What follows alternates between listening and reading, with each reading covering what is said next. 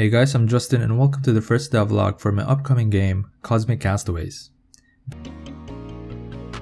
I've been working on Cosmic Castaways on and off for the past few months, and only recently decided to make more time for it. Now what is Cosmic Castaways? At its core, it's a third-person, sci-fi colony sim with survival elements. The main inspirations for the game were RimWorld, State of Decay, and Maze Runner. Yes, the movie Maze Runner. Let me explain. The player, along with NPC colonists, are abducted by aliens and left stranded in an intricate alien-made ecosystem as a form of experiment. With the player as their leader, the group strives to survive this strange land by gathering resources, building structures, crafting tools, and fighting off threats. The colonists, however, have their own personalities, needs, and talents.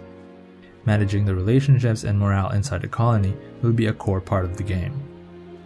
Every so often, the aliens drop off newly abducted people into the land, and it's up to the player how to handle that. The AIs acting as colonists play a huge part in this game. If I couldn't get that right, then the game really wouldn't make much sense.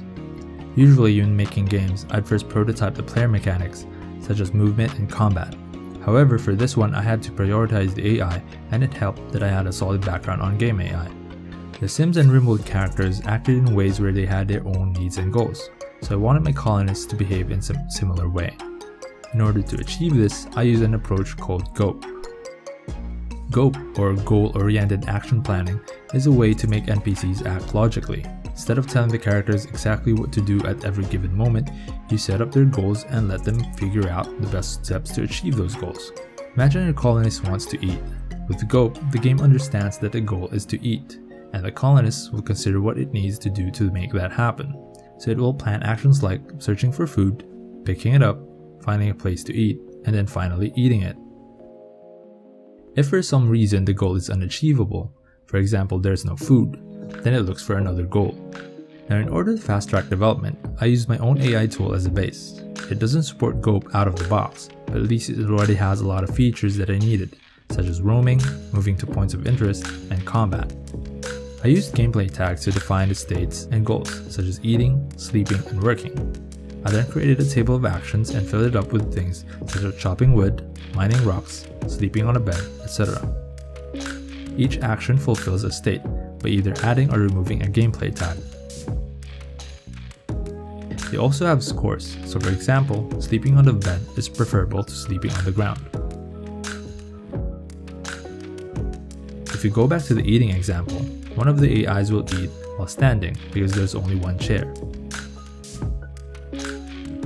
I also needed a way to tell the AI which tasks to prioritize, so I made a work UI similar to that of RimWorld, where 1 means highest and 5 is lowest.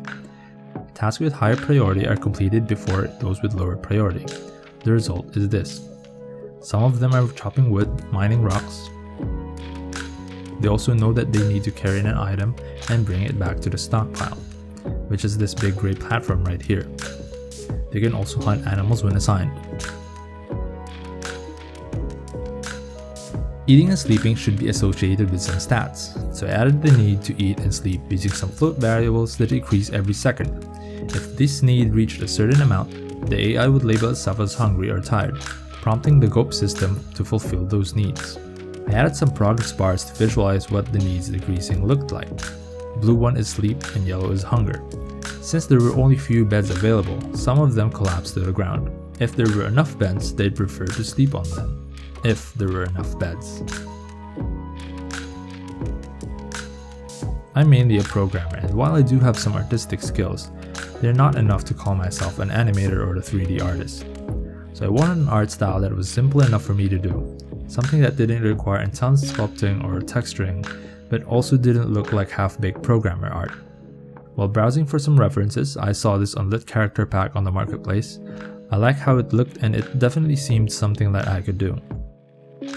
It had its flat shading style, meaning I could use palettes and vertex modeling to color my meshes. This eliminates the need for proper UV mapping and texturing.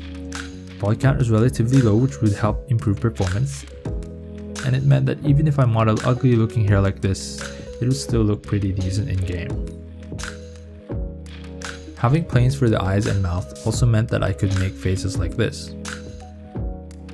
I set up a test level using some assets I found online in order to create a mock-up of how the game world will look. I optimized some materials like the grass and tree shaders to boost the FPS, changed some color of the plants to give an alien vibe, then added a giant moon in the sky in case there was still doubt that we were on an alien planet. I placed the player in the map and it looked pretty good, but there was something a bit off. The player didn't really blend well with the environment. It looks as if their character was too flat because the environment's lighting and shadows weren't affecting it. I could make the environment shaders flat as well, but I didn't really want to do that.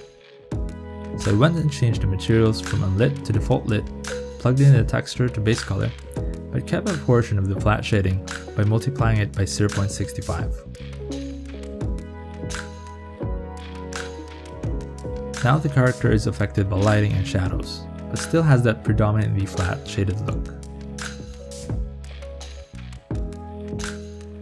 That's it for this episode.